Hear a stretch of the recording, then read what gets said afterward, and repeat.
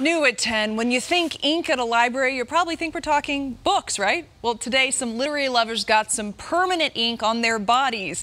As photojournalist Sarah Bingham found out, these new tattoos will help keep our libraries open. This is definitely something that's never been done before, and it's kind of unique. I don't know how many people we've had through, but I would say it's a couple hundred.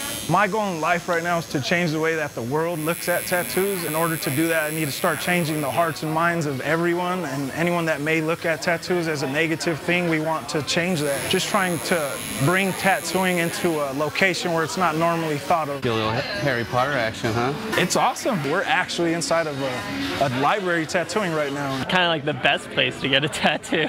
So the library reached out to us about doing a collaboration fundraiser, and we jumped all over it.